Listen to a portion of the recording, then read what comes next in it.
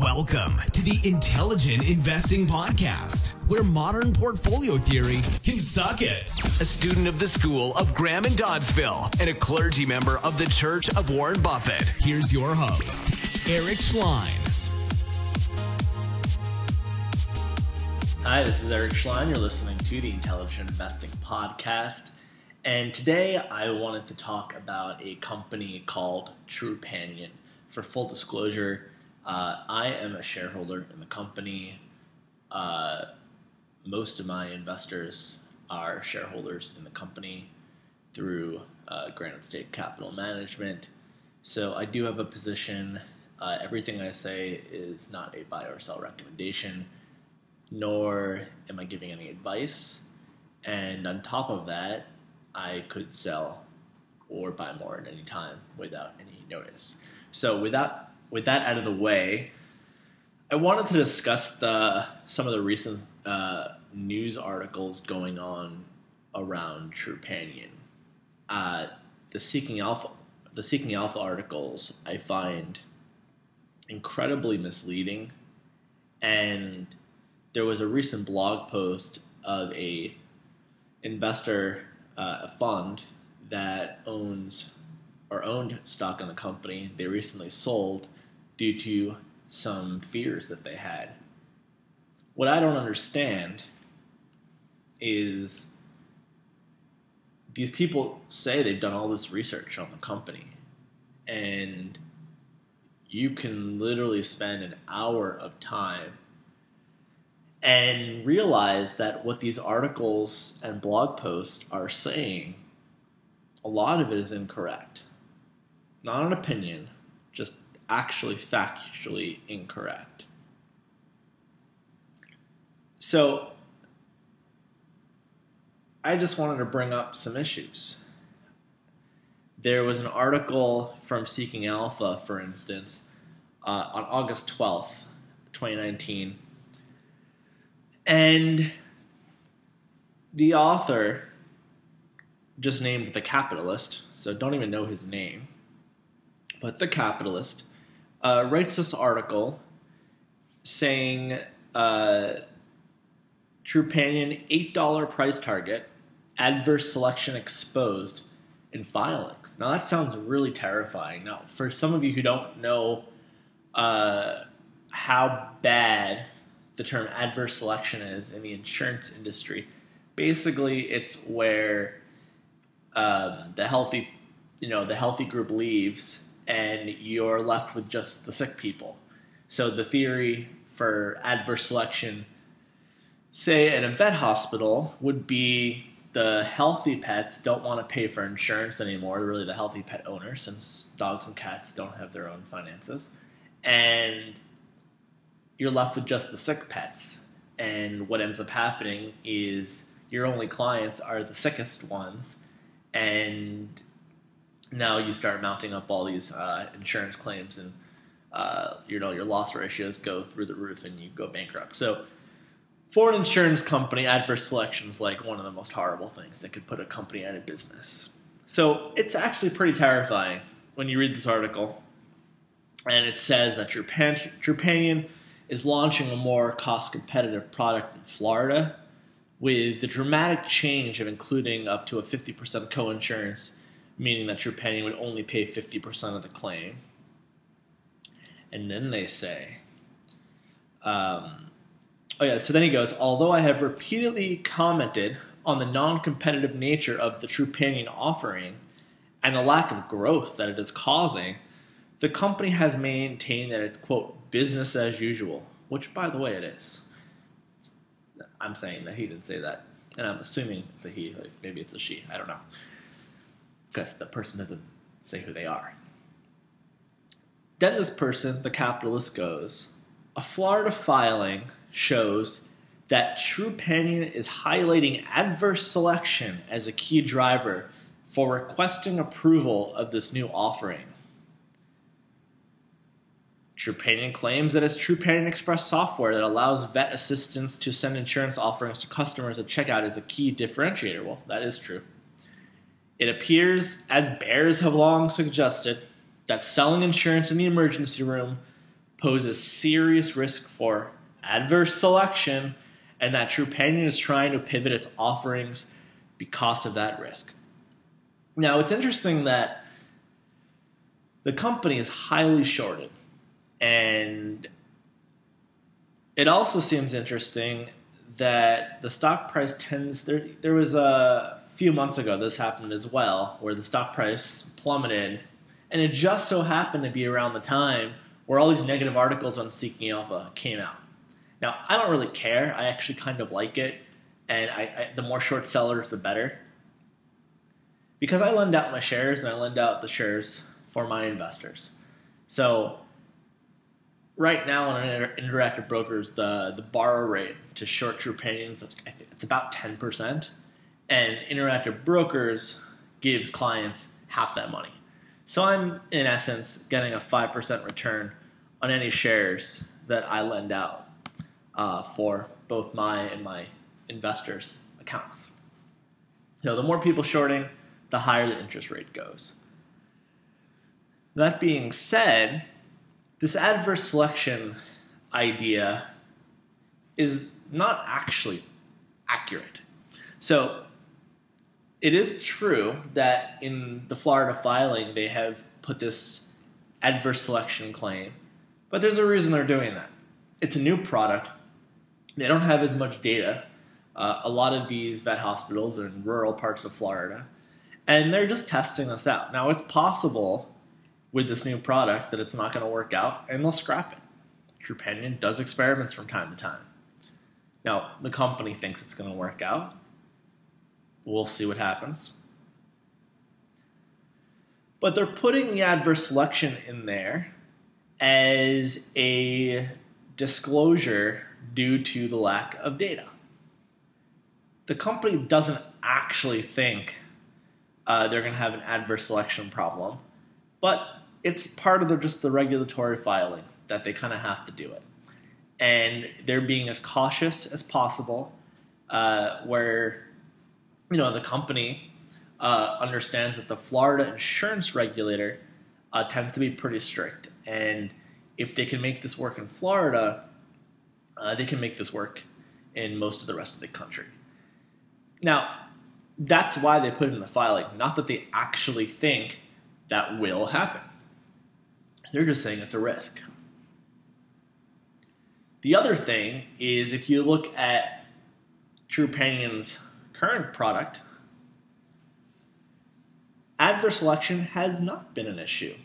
In fact, the thesis of the company, and the company is very open about this, is people who take their pets to the vet tend to give more of a shit about their pet, meaning they probably take better care of their pet than the average pet owner. That kind of makes sense, doesn't it? So, I mean, I can give you an anecdote. I grew up with, I've had now 2 dogs in my life, and those dogs were always taken to the vet, and we took really good care of those dogs. My brother had a cat named Oreo. Kind of psycho, that guy, but I think all cats are kind of psycho, personally. With cats, well, I'm not going to go on a rant with cats, but my brother would take that cat to the vet, and that cat was on dialysis and had kidney issues the entire span of its life, and my brother would give it injections every night. I mean, literally for a freaking cat. And he looked at Oreo as his brother. He's an interesting dude. Actually, very cool, very smart. So, what I'm saying is the adverse selection, time and time again, has shown not to be true in the vet hospitals. And why it's so important around the vet hospitals, it's the veterinarians that are, letting their clients know, letting their patients, I don't know what you call them, letting their dog and cat owners know about Trupanion, because it works out for the vets, it works out for the customers. It's a win-win across the board. And I'm not going to go into the Trupanion thesis too much. That could be for another episode. So the adverse selection fear is not only overblown, it's irrelevant. And on top of that, there's another argument of, well, Trupanion runs the risk that over time, the healthy pets are going to leave because if they're healthy, Trupanion's not cheap. They're the best value, but they're not cheap. There are things at Costco that are not cheap, but they tend to be the best value. So Trupanion is always about the customer value proposition, not about being the cheapest. And I'm going to get to that a little bit later because that's actually very important. So here we have a company, and the best value around. At least they know that. Not everyone knows that yet. But this is what's interesting. This idea, this notion that the healthy pet owners aren't going to see the value is ludicrous. And I'll tell you why. Most claims, there's a lot of claims that get filed every month through Trupanion. Most of the claims are only a couple $100. So we're not talking about a $10,000 heart surgery most of the time. So when pet owners take their pet to the vet and there's a little issue and they file a claim, they get to continuously see the benefits of their policy. They get to see how quick those payouts are. And of course, the veterinarians are incredibly happy because it increases the profits of their vet hospitals. It increases revenues of the vet hospitals, and it increases retaining their customers. I cannot tell you how many vets there are where they have a person come in to get their initial checkup with their puppy, and then they never see that guy again. And I've talked to a lot of vets about this issue, and Trupanion is solving that problem. So that's the adverse selection thing with Seeking Alpha. But then I came across a article from someone who's not a short seller and seems like a genuinely good guy. He actually used to be a former Trupanion shareholder, or at least the company he works for did. And it's on a blog, and I'm going to put this in the show notes, called Intrinsic Investing. And the guy, Todd Wenning, who's a CFA, he writes an article through his firm Ensemble Capital. So Intrinsic Investing is the blog for Ensemble Capital. And he says, as discussed on our fall 2018 conference call, we own shares of pet insurance company Trupanion in our core equity strategy. In July, we sold our shares prior to earnings and wanted to provide an explanation of that decision. Now, I personally think this explanation not only is weak, but it shows a lack of understanding about certain key parts of this business. And these seem like pretty smart guys. So, if Ensemble Capital has an issue with this episode or something that I'm saying, let me know and let's talk about it. But, yeah, I'm a little stumped. So, I was reading through this, and, they have a few concerns. So, the first big concern is the growth of the company. So they say, in recent quarters, however, we have grown concerned about Trupanion's ability to communicate its value to pet owners and win market share. Over the past 2 years, for example, Trupanion subscription pet growth trailed the industry growth rate as defined by the North American Pet Health Insurance Association, NAPHIA, after years of outperformance. And they show a table, which you'll see if you look at the blog. And they show that the Trupanion subscription pet count in 2018 grew by 15.9% compared to the category, the industry, of 17.1%. So it's underperforming, at least according to that table, it's underperforming the industry growth rate. They go on to say, and by the way, this part I actually agree with, and I still agree with it, where they say we anticipated an S curve in North America pet insurance as it becomes more accepted by by vets and pet owners. Now, just stop for a second. For those who don't know what an S curve is, it basically shows rate of growth in an industry. So they look like these like S's. So a company's growing, but then they might either hit a flat line, so they're gonna start investing more money, and growth starts stalling, and then it picks up again. So if you look at that visually, it looks like an S. They call it an S curve, and there's books about it. It's an interesting concept and worth learning about. So, and they go, and that seems to be happening. Yet, Trupanion subscriber growth has not accelerated in step. In fact, at Trupanion's recent investor day, management slightly reduced its subscription pet guidance for 2019 and 2020. And then they go, when there are industry tailwinds, emerging moat companies should further their lead from the pack. Then they go, now it could be argued that competitors are underpricing their policies to win share in an unsustainable fashion. Trupanion's policies are expensive, blah, blah, blah. Then go into how their payouts work. Now, it's not that could be an issue. That actually is what's going on. So I'll get to that in a second.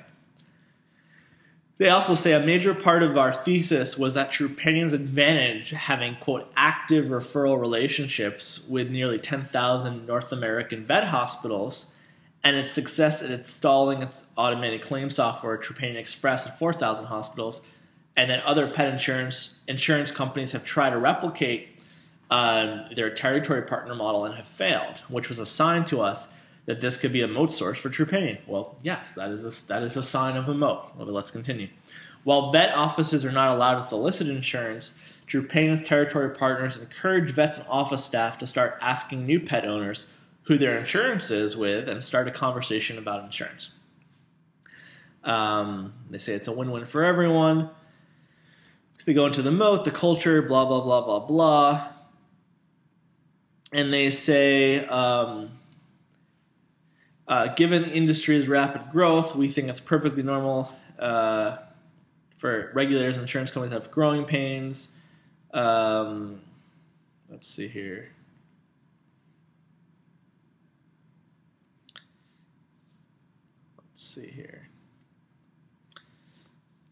At the end of the day, they say, we've lost faith, however, in the company's ability to reach rulemaker status in a highly competitive market where value proposition communication is a challenge. As such, it is no longer fit our definition of an emerging moat business, and we decided to sell our stake. They also do dismiss short sellers with the regulatory issues. I'm not going to get into that, but it is bullshit. They also say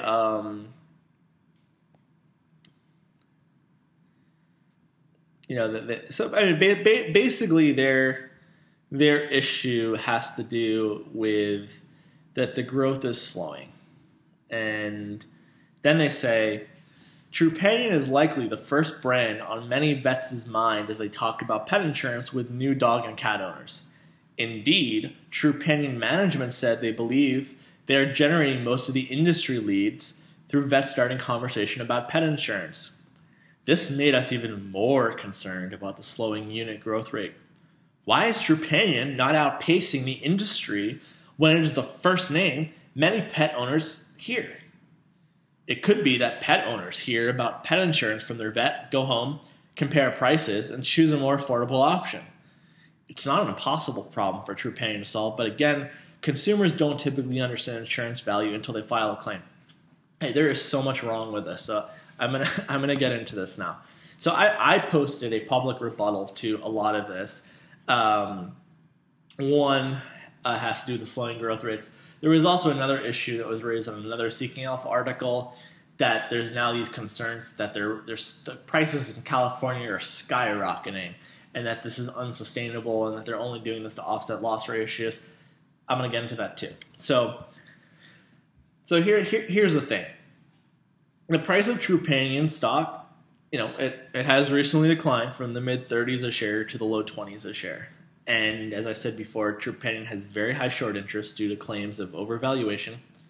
Some people who are really lazy, who really don't understand this company, will say, oh, it just trades at a high price to book level, so therefore it's overvalued. Some people talk about the regulatory concerns, which is literally a non-issue. And I'm not going to get into that because, again, that's a whole other episode. But basically, there's the big thing, which is that the business model is flawed and unsustainable. Growth is slowing down, and the prices are skyrocketing in California. So every there's always new stuff coming up. Now, even some longs like Ensemble Capital are selling. I knew another guy also who sold. Actually, two other people now that have sold. And this guy Todd Wenning at Ensemble Capital, he's talking about the industry growth rate as defined by the North American Pet Health Insurance Association, which sounds really important and really official, which it is, has slowed after years of outperformance. So, it's a Monday afternoon, late afternoon, as I'm talking. I'm a little exhausted. So, the concerns raised by Ensemble Capital. So, right, Todd shares a few concerns on his blog. So I'm gonna go concern through concern and then give you my rebuttal. So the first one is Todd assumes that when there are industry tailwinds, most companies with what he refers to as, quote, emerging modes should be able to continue to gain market share. And recently this hasn't happened with Trupanion, and he cites this as a red flag, right? So that's the first thing. The second thing is where Todd also explains that Trupanion is often the first brand that vet customers hear from their vets, yet Trupanion has a slowing growth rate and is not outpacing the industry recently. Trupanion has also raised their prices by 150% in California since 2015, with an additional 20% price hike this year. And there are concerns, and this is from a Seeking Alpha article, there are concerns that this will lead to adverse selection, which is the worst nightmare scenario for any insurers, I was saying at the beginning of this. Healthy pets leaving due to higher prices, while the sick pets stay, leading to unsustainable losses. So here are the faulty assumptions. There's actually quite a few faulty assumptions here. So yes, it is true that Trupanion subscription growth only grew by just a bit over 15% compared to the industry's 17% growth rate. But this alone doesn't tell the entire story. And this is why if you don't understand a company or an industry and you're just looking at a number on its own, it sometimes does tell the whole story, but sometimes it doesn't. And with Trupanion, it often doesn't, interestingly enough. So in reality, Trupanion is actually growing faster than the industry. And this is not rocket science. This literally took me an hour of not even research, because I was just confirming what I already felt. And I'm like, okay, maybe I've been wrong. And I just researched this more. I'm like, nope, this is exactly what I've read before. I don't know where these people are coming from. And I'm really trying to get this. So, so Trupanion is actually growing faster than the industry. But you have to compare apples to apples. So they're growing faster than the industry when you compare similar products in the category. So the thing is that, let's look, for example, there's lots of cheap products in the pet insurance marketplace that really are not comparable at all. And then also, some companies are underpricing during a period where the pet insurance category is gaining more awareness. The thing is, we've seen this before. Daryl has talked during investor days in Omaha, for instance, that they've had so many competitors come in and then leave in the years that they have been around. So this is not the first time that you see Trupanion growing slower than a lot of these other companies. So I'll give you an example. So Trupanion competitors from time to time will grow faster than the category, and this is due to mispriced policy. So a great example of this is Nationwide. Nationwide grew pretty quickly and grabbed market share about 2 years ago. However, Nationwide had to pull back after a year because they couldn't price their product properly. So another example, and this is often considered the big competitor to Trupanion, which it really isn't. It's a company called Healthy Paws. But let's actually look at Healthy Paws. So if we look at Healthy Paws, They've grown pretty quickly. However, if you look at their pricing, they're able to get away with it because they keep switching underwriters and they keep rolling over new pets to new books of business. Healthy Paws recently had to change their product by introducing caps. They're changing their deductible structure to no longer having zero deductibles. And in addition, you see pricing increases of 30% on top of natural age-based pricing factors. So the fact that they are mispriced has now become a problem for Healthy Paws. Interesting how that works out. And if you go on their website and you happen to live in Washington, they can't even underwrite policies anymore in that state. So when you actually look behind the numbers and you start comparing apples to apples, Trupanion is actually growing faster. Now, the last thing that I want to get into is this whole California thing that's been going on. And there was a Seeking Alpha article about that. So California has been getting a lot of attention for Trupanion. And this concern is also totally unwarranted and, in my opinion, just blown completely out of proportion. So just like Trupanion, let's go back to Healthy Paws for a second. So just like Trupanion, Healthy Paws also files in California. Oh, and you can also look at those filings. I don't know why that article didn't seem to mention Healthy Paws. That's interesting. And 34% of pets need more than a 50% pricing increase. So that's the base rate increases plus 15%, which equals a 65% increase. However, California has capped their pricing increase at 50% this year. So the way you win with your insurance category, and Daryl will say this at Trupanion, is to price more accurately than your competition. I think that's pretty much like common sense. I would hope that's common sense. So short term, this means you won't always be growing faster, right, due to the ebbing and flowing of the many other pet insurance companies that underwrite their policies. However, this has never been shown to be sustainable, which I think is pretty obvious to most of you. And the economic reality always settles in within a few years. So Trupanion is by far the best in the business when it comes to pricing policies accurately to get their 70% target as quickly as they can. And California is no different than what Trupanion has disclosed on their main book of business. All of this is disclosed and all of this is public. This is why all this stuff baffles me. Nothing would suggest that churn is different in California despite the massive pricing increases in recent years. So this is interesting. 1/3 of Trupanion customers will interact with the product in the first year. The company processes 80,000 claims a month, and as I said before, the average claim is only a few $100s. So when rates increase, there is increased churn of 20% across their entire book, and California is literally exactly the same. It's no different. And one of the biggest opportunities that Trupanion has publicly talked about is actually improving the statistics on their first year churn rate. So there's actually going to be improvement. It's not going to get worse, but it probably will get better knowing how good they are with data. So only upside from here. And I think that's a high probability regarding first year churn rate. So the reality, right, is in California, the greatest usage among Trupanion customers are specialty and referral hospitals. So that's, for those that don't know what that is, that's like a cancer center, a cardiologist, a urologist, that they actually have this stuff for pets now. It's interesting, right? So these referral hospitals have led to greater Trupanion customer population density.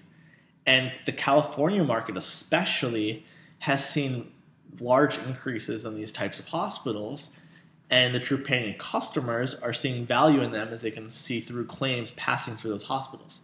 So all of this stuff of these red flags and these concerns about California and slowing growth, it just is, do you guys not research this stuff? So the business model is not broken. I don't think any of this, quite frankly, should be news. I typically don't even like addressing things, but I'm doing it because I feel like I kind of have to. I was actually waiting for an article to come out to be a rebuttal to this stuff, and nothing has come out, so I'm doing it. None of this should be news. I think in the 2 years of me doing this podcast or more now, I don't think I've ever done this before, but I felt I kind of had to. But yeah, the panic ensues by those who can't see the context behind the numbers. But yeah, I'm happy for people who want to keep shorting. So the shorts, keep shorting. Please short more. The borrow rate has gone to 10%, and hope it goes higher. And that's really it. If you have any questions, shoot me an email, intelligentinvesting@gmail.com. Or you can contact me, through my website, on Granite State Capital. It's gscm.co. So yeah, that's the story, and I just wanted to address all this. So I'll put some notes when you guys are at a computer. You can look at these articles and make the decision for yourself. But that's my view. Hope you guys have a great day. Bye. Thank you for listening to the Intelligent Investing Podcast with Eric Schleien. If you'd like to connect with Eric for questions, comments, feedback, ideas, or to inquire about being on the show, please contact Eric at intelligentinvesting@gmail.com. So, in the words of Charlie Munger, I have nothing to add.